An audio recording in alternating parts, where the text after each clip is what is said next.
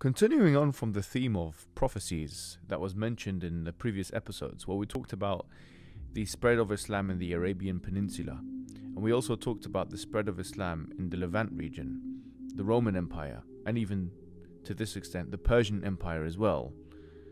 We're going to continue with that theme and the theme of prophecies from the Quran and the Sunnah, where the Prophet Muhammad ﷺ predicts something that's going to happen, and it happens in terms of military conquest of a certain land. And we talked about how unlikely this is, really.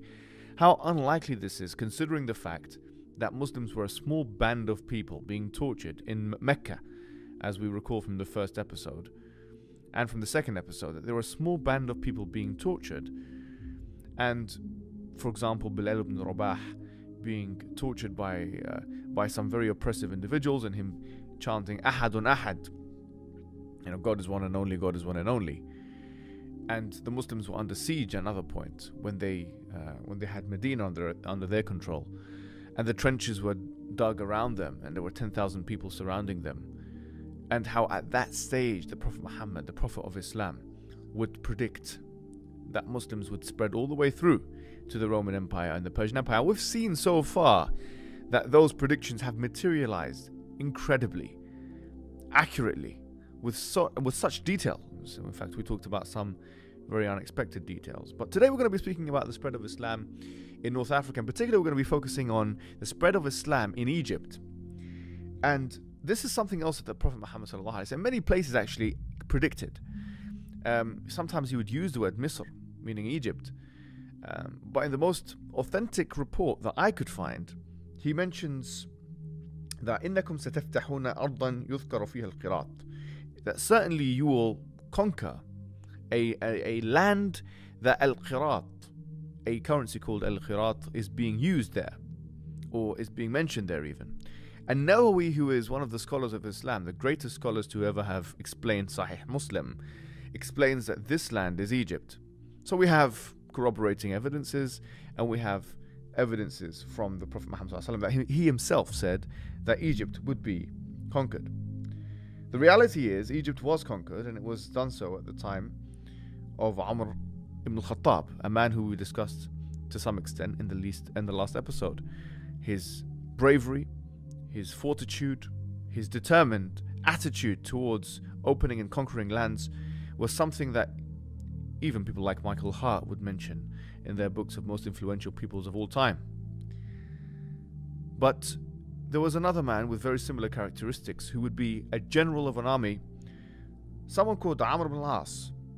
Amr ibn al-As, who was someone who was praised by the Prophet Muhammad himself, where the Prophet Muhammad said about him, Aslam an-nasu wa amana Amr ibn al-As, that the people have become Muslim, but Amr ibn al-As has become a believer.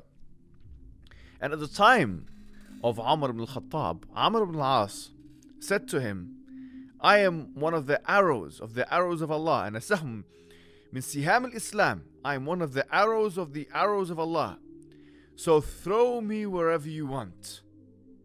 Look at this, subhanAllah. Look at the willingness to engage with the greater Muslim and non-Muslim population, and look at his dedication to Islam. Look at this man's dedication to Islam. Throw me wherever I want. Look at the bravery there. Throw me wherever you want. This is what he said to Umar ibn al-Khattab. And Amr ibn al-As would be thrown right in the neck of the woods. He'd go straight to Egypt, a country which had been ruled by the Roman Empire for almost 1,000 years, for about 900 years. Now you can imagine the grip that the Roman Empire had on this country. But a country which also had problems in terms of internal strife and problems relating to theology. As we've discussed in the last episode, some of the Arab Christians and the Coptic Christians and the Christians in the eastern wing of the Roman Empire would be very much disillusioned with some of the rest of the church, especially because of the taxation of the Catholic Church, and that there were problems with that. So it was a bit of a double-edged sword, but also you could say that it explains a lot of the conversion that would happen thereafter. Amr ibn al-As marched with 4,000 people to Egypt. Now you can imagine, now when we say march to Egypt, it's not, it's a big deal to march from somewhere like the Arabian Peninsula to Egypt, marching and going with, your horses and so on and so forth. You can imagine that's a very taxing journey. So he went all the way there. And when they got to Egypt, Umar ibn al-Khattab, in fact, had spoken to some of his shura members, if you like, the consultation members. And some people were saying, this is too big of a risk. I mean, Umar, this is too big of a risk. You're sending this man with 4,000 people to a place like that. I mean, he's going to be outnumbered. It's a place, in fact, they've never been to Egypt before. They don't even know what the geography is in Egypt. So how can you go to a place like Egypt and expect there to be no problems whatsoever? So Umar ibn al-Khattab sent a letter to Amr ibn al-As detailing that, look, if you've already gone there, and if you're already there, then do what you need to do. But if you haven't gone there yet, come back. Umar ibn al-Khattab sent that letter. And Amr ibn al-As, receiving that letter near the borders of Egypt, feared that potentially there would be something in it that he wouldn't like. And he had already made his mind. And this gives us a lesson. If you make up your mind to do something in life, just do it. Just make sure that you've taken the precautionary steps. As the Quran says, وَإِذَا عَزَمْتَ فَتَوَكَّلْ عَلَى اللَّهِ. If you have now made that decision, then have tawakkul, have reliance on Allah subhanahu wa ta'ala. And you'll find that with military expeditions, the like of which we're describing now, and the like of which we discussed in the previous episode, tawakkul, reliance on Allah subhanahu wa ta'ala, is almost absolutely guaranteed. Because at the end of the day, you're putting your life on the line for this cause. So they went, 4,000 soldiers. And at that time, they went to the capital of Egypt, which is Alexandria. And they lay siege on Alexandria, Al-Iskandariya, and they lay siege on those parts of Egypt. And it was one of the biggest conquests and one of the most important, strategically important historical conquests of all times. Of all times. And there was big tolerance that was shown from the Muslims to Christians and people of other faiths. And this would be a springboard for other conquests that would take place in 61 and 62 AH, which was some 40 years after this, because this took place in about 20 AH. So we're talking good 40 years after this. That's when there would be more further conquests in the Maghreb type regions, Libya and Morocco, current day Morocco and Algeria and so on, and Gibraltar and all those things that you may have heard of.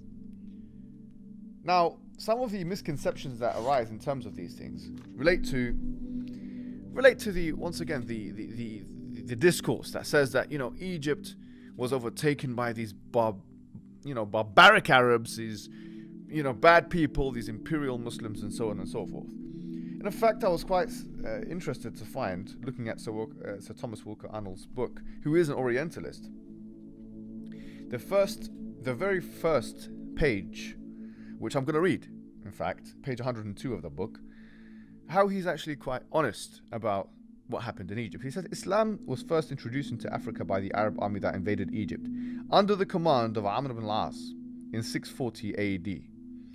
3 years later, the withdrawal of the Byzantine troops abandoned the vast Christian population into the hands of the Muslim conquerors. The rapid success of the Arab invaders was largely due to the welcome they received from the native Christians, who hated the Byzantine rule not only for its oppressive administration, but also and chiefly on account of the bitterness of theological rancor. The Jacobites, who formed the majority of the Christian population, had been very roughly handed by the Orthodox adherents of the court and subjected to the indignities that have not been forgotten by their children even to the present day. Some were tortured and thrown into the sea. Many followed their patriarch into exile to escape from the hands of their persecutors, while a large number disguised their real opinions under a pretended acceptance of the Council of Chalcedon. This is 451, by the way. To these Copts, the Jacobite Christians of Egypt are called. The Mohammedan conquest brought a freedom of religious life such that they had not enjoyed for a century. On payment of the tribute, here the jizya is being referenced, Amr left them in undisturbed possession of their churches and guaranteed to them autonomy in all ecclesiastic matters, thus delivering them from the continual interference that had been so grievous a burden under the previous rule.